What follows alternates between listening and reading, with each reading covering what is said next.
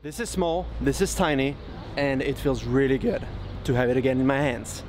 Today we're going to talk about the Fuji X100V, as you might have figured by now, and we're gonna dive into some street photography, some testing, some review, see what are the differences between this guy, the X100F, X100T, X100S, X100, what I like, what I don't, and we're gonna do it right now after the intro.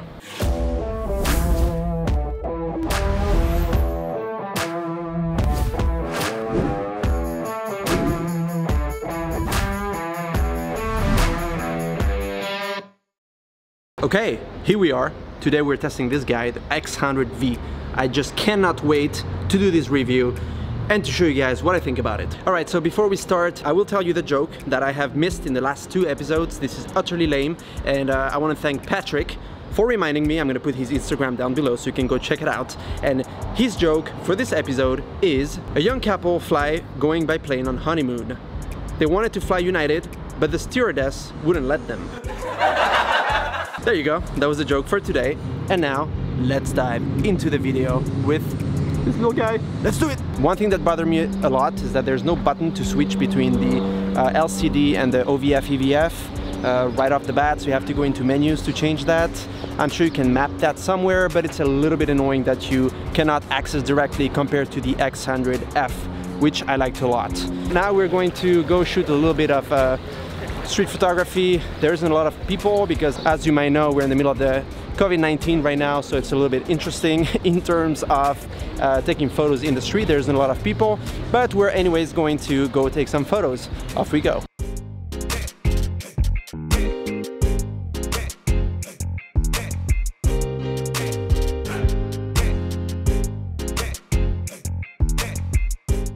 Another big improvement over the previous model or series, the 100F, is the fact that you have a flip out screen in the back. That flip out screen is very useful to take some shots from the waist.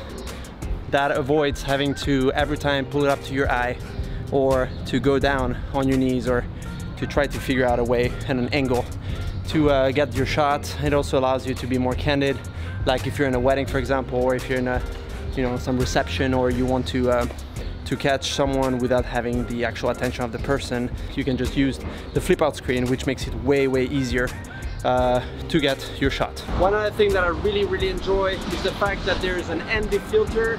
That ND filter is now 4 stops versus 3 for the rest of the X100 series, and that extra stop in a couple of cases helped me because I wanted to shoot wide open at f2, and that was not possible otherwise. And that extra stop was actually very useful. Also, if you want to do photography such as a waterfall or things that are in movement during the day, bright daylight, that's an extra little help to get those stops of light off the way. So now let's keep going. We're gonna shoot a little bit more and see what cool shots we can get here in the streets of Lausanne. Like all the other generations, the shutter is a leaf shutter, which makes it extremely silent, practically unhearable. So when you want to take candid shots of people or something, you're not gonna get toasted right away because you don't hear the super loud shutter closing and taking the shot. In my opinion, that makes the X100 series a great street photography camera. So if you ask me if this camera is good for shooting weddings or anything where you want to be discreet, I tell you yes, yes, and yes. Is this camera up to the hype? Absolutely. Can you buy one of these cameras to go traveling, go on holidays, or do any of that stuff?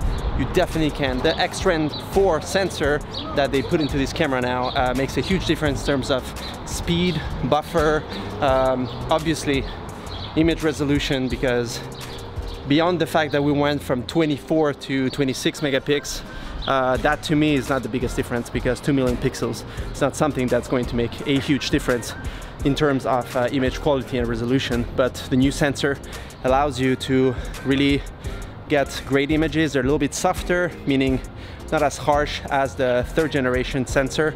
So that's something I appreciate a lot. One other thing that I noticed, that when you open it at f2, it is still very soft when doing close-up shots on objects or people.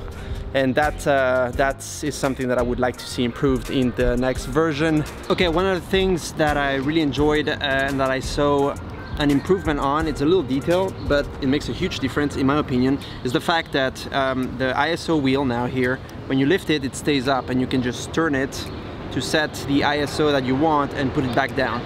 This, for those that don't know, it's a huge improvement over the X100F and before, where you had to keep it lifted up and twisted. That was a bit of a hassle when you had only one hand available, or you had a lot of things like in a wedding, for example. I remember having to twist, having my X-T2 on the other side, or having another camera and having a little bit of a hard time. Same thing for the X Pro 2 that had that system. I don't know if the X Pro 3 actually fixed that too, but that is a huge improvement. Also, you can set it to C mode here, which is great for compensation. You can go up to 5 or -5 compared to the X100F. That's if I don't air 2 stops difference. So that's great for auto exposure.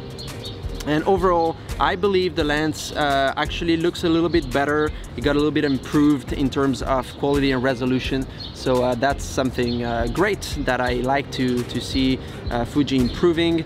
Despite the fact that the autofocus is really good, I like to shoot in manual mode, which is here on the side, and set the focus point close to me, about 1.5 meters, so it's easier when someone comes closer. I can take the shot and get them in focus without having to have the autofocus trying to find where to focus because I missed a lot of shots like that. So that's a little tip for street photography for you guys. Okay, so we're at the end of this video. I hope you guys enjoyed it as much as I did. I hope this helped you a little bit to see some examples and shots of the X100V for streets, for buildings, for people, for any of that good stuff. If you're hesitating between getting an F or a V, to be honest, I still think that the X100F has a lot in the guts. The X100V, obviously it's a big improvement. If you have an X100T or X100S or before, obviously I highly suggest that you get the X100V, but otherwise, in my opinion, it's not a must to upgrade as of right now. All right, take care. If there's anything you want me to talk about or any more data about this little guy here, don't hesitate to hit me out in the comment section down below. Subscribe, like, share, the whole 9 yards. You know how it goes. And see you soon. Cheers.